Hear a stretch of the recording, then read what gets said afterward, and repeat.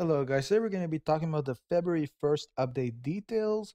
Just in case you were checking it out on the forums, the person who actually uploaded it the first time did some stupid jokes in it, so I would say go to the official notes. So yeah, I know it's usually good here, but there were some weird stuff.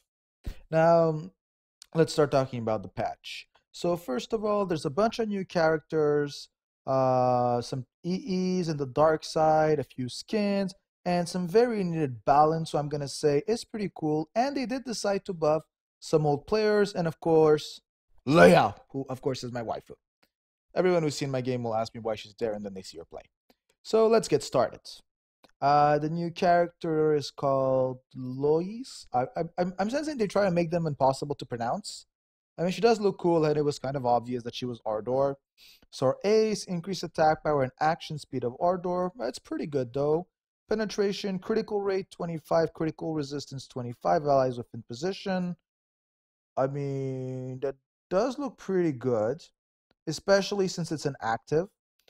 Critical resistance, I don't know if it's worth an active. We'll see how much it costs. It's good, but it doesn't give something magical either. On top of it has a time limit, it can disappear. Passive 2, Share Vigor, decrease critical rate and action speed of enemies within the position. Again, it gives already a 50% crit decrease online. Pinpoint penetration, increase attack power and reflex with an attack. With an attack is going to be important. That means if someone tries to steal, she's pretty bad. And situation analysis, recover your action bar by 15% and your life by 25% when an ally within the position receives an attack. So I'm sensing this is going to be very powerful with an Angela combo. Like this, both of them are going to be able to heal. Again, the action bar is limited, so it doesn't reach 100%, but 80% if you build her with speed will still be pretty good.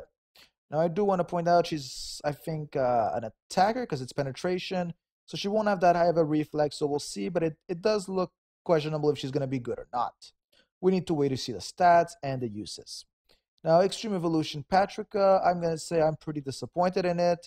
We all thought this was the skill that was going to be changed, but it did not.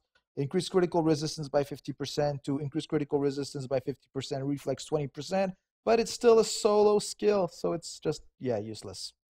Now, the change that they did do was Ebon Stronghold will be changed to Daybreak. All they really got was decrease incoming damage 15%, increase max life 25%, critical rate by 25%. It's just 10% more life and 25% critical rate. It's still the worst elemental rest totem in game by far. So yeah, they just did not save her. Now Fontus got some nice buffs. Um, for example, his Undefeated Warrior 2.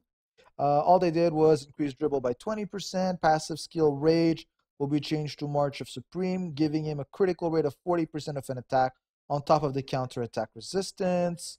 So it's just some decent little buffs. Again, he's a special player. He isn't really meant to be used in a serious competitive way. Some new skins have been added. This is a unique skin, so Marianne will have a new voice. I gotta say, they all look pretty good this time around, so I got no big issue with this. Now, looking at the draws, if you're Ardor and you want to try Lori's, I mean, she does sound interesting, so why not? Lori's Ardor. Cynthia, I mean, you can scout it, you can scout it, you can scout it, you can scout it. And William, yeah, if you're Ardor, this is a really good week. And Felix or Thunder, I mean, Cynthia, even for you can scout her. If you can get her and Felix in a week, that would be pretty good. Thinking that you get Felix, Cynthia is also part of that Thunder meta. And the following week, we have Erica, Linnea, Princess Marianne, Kian, Ran, the Shaman, Lucifer, Leventor, and Presti. The only new star here is the Shaman, who is literally the best backline totem I have ever seen, especially in Mono Light, and has great utility. So for any Mono Light people and people who want a really strong backline totem for some more offensive backline, I would seriously recommend her. So draw her if that's what you're looking for, and if not, Leventor and Presti are both pretty good, especially with the new meta. Leventor is being one of the few strikers having a great advantage over Presti, and Presti being, well, an OP goalkeeper who doesn't even have an EE yet, who's going to be very soon. Features, illustration 1, the second art contest will be displayed in the loading screen. Well, yeah, you know, the usual. Now, what's cool is there's going to be a few balancing things. So for Shu, it's just, yeah, they're saying that people didn't fully explain it. Previously, gain additional action if an action. 50% of the lost life will be recovered first, and critical damage will be increased by 40% of each action. And now it's been changed to with the first action. So yeah, they're kind of trying to tell you that this does not stack because it used to be 80% on the second hit, and if you had a third hit, it got even more powerful. It just got insane at the end. I mean, we could see some reaching, I think, 200 or some. It just got weird. Um, so yeah, they kind of fixed that out. Now, Celestia nerf. I like kind of have Celestia, and I'm kind of sad at the nerf, but I do agree with half of it. The first part is the active skill. They just increased the cost by zero point 0.5 spirit. I mean, I get where you're going with this for PvP abuse, but 1.5 is still already very expensive for a skill. So it kind of really makes it just too expensive for a lot of comps, and you're kind of removing the value of the skill in itself. Um, then we have the change to her life destroying skill, who used to be, well, pretty much broken. So it's been changed from 15 to 5 at the regular level. And then the EE version is, it used to be 20, now it's 10. I mean, the idea again is to stop the people who are completely abusing that in PV and COD. I mean, they're the reason this has happened. And I do want to point out this is one of the rare times where they've nerfed the legend this fast after changing her. Like we can all remember for certain William problems we've had in the past. Still pretty bad, but yeah, it took forever for them to nerf him. So yeah, they did nerf her. I mean, again, unless you were doing the kamikaze build, you're not gonna feel any difference whatsoever. She's still very strong. It's just a bit less broken. That's all it's gonna be. I do feel because of all the nerfs, they should have buffed something in her kit. I mean, maybe buff the spirit or some other skill she has. Sadly, they didn't, so it really does feel like a nerf. And I know a few people bought her very recently, like Rokue from the forums. I really feel bad for him. So Beatrice, we've been talking about a buff for ages. I mean, seriously, it's been a while. So she finally got a buff. So it's gonna be her passive skill, Honorable Vow, that has been changed to Flight of the Dragon. So the problem was that it used to give life. Now it gives critical rates. I mean, we've got no issue with this. Increase attack power, penetration, critical damage with a shot. Critical damage 5%. Again, no one says no to a buff. And now what I care about the most, who I know I might be the only one, lay a buff. More action speed. At the beginning, I was scared that we get a touch at 50% because it does affect her quite a lot. So yeah, they buffed her speed 30% in this skill.